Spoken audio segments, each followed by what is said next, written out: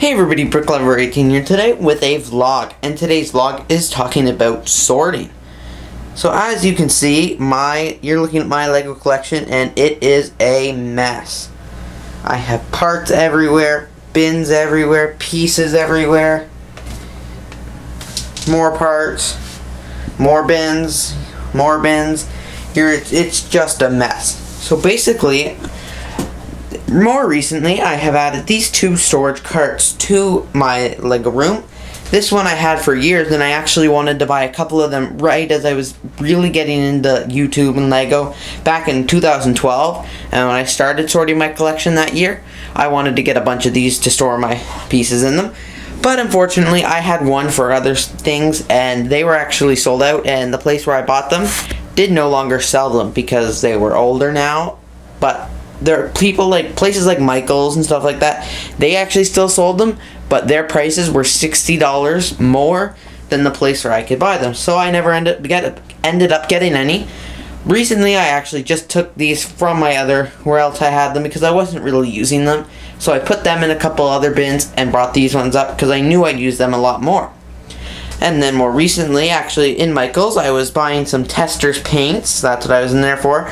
And just as we were leaving, they had this at the very front of the store in a clearance section for $25, I think, which is a really good deal. It was $25 off, like it was $25, and the regular price was $80, and it was just because it was a floor model.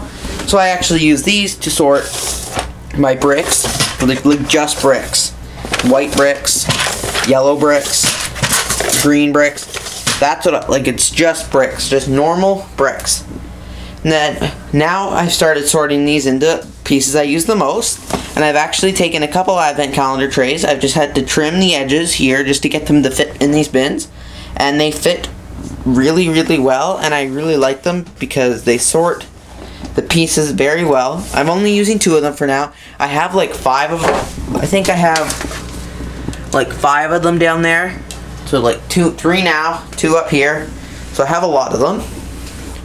And I'm really just putting more parts in here that I use quite often, just so I don't have to go get a bin. And I actually replaced all my inventory with these boxes, but I'm changing that again because I'm going back to these bins, which I used for my inventory since 2012 until I recently put these bins in. And then when I took all the bricks out of those boxes, I put them all in this drawer. I moved all the boxes from up there. Now I display stuff there, put them down there. But instead, I'm putting the boxes underneath the desk now for BrickLink inventory, and putting the bins back on the shelves. And a new thing I'm doing, I actually have 2 stack-ons. 2 over here. One is for custom inventory, such as the customs that I make to sell, and items like that. Here are the cell phones. And then this is minifigure parts. So all my minifigure parts are actually sorted into these containers, and it just works so much better than having several different containers. Like here in the bottom I have sig-figs and heads, so they work well, and I'm knocking stuff off my desk. Lots of noise. Here actually I have, these are all circle parts, so like circular bricks, pieces. Anything that's like really circle goes in these containers, and anything with slopes go in these containers. But I'm really sick of the fact that they all stack and I have to take the lid off every time. Plus they're just not really sturdy containers because they are homemade. So actually what I'm doing is I'm moving them all up to here, to this storage container that I have on the wall, because I figured, because the struggle was I'm not tall enough, because it does go up so high, these containers. And I'm not tall enough to like see all the parts, and I didn't have them labeled, so I was really struggle trying to look. I was spending a lot more time wasting time, and I was gonna label it, but then I wasn't sure if I was gonna keep it, so I didn't label it. But now that I've decided I'm not gonna keep it, it works. So on this side it's gonna be either circle pieces or slopes, and then the other side's gonna be the opposite depending on which side is which. And it's just gonna be easier because I know like that whole side's either slopes and I'm gonna have it all labeled, and it's gonna be good. Tiles are going to stay here, plates are going to stay here, and then I'm going to make some nice labels for all these drawers. Right now they're just temporary, so I don't have to keep wasting time when building trying to look for these pieces.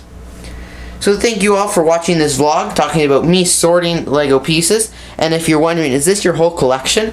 No. I have all these pieces. All these pieces.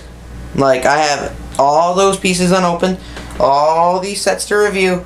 Like, so that is just a very, it's probably, I wouldn't even say half the Lego pieces that I own, because I actually have this. This is still got a lot of bricks from the brick box in it, and this thing right up there, that's all bricks in my collection that I have to sort.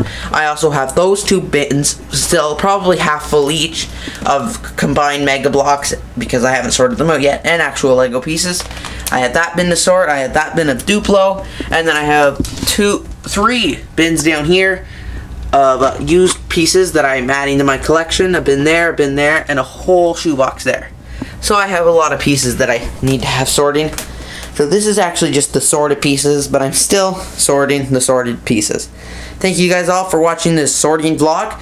Stay tuned for probably a second one, because it's not going to be done today. It might not be done this week. So stay tuned. Thanks you all for watching. Have a great day.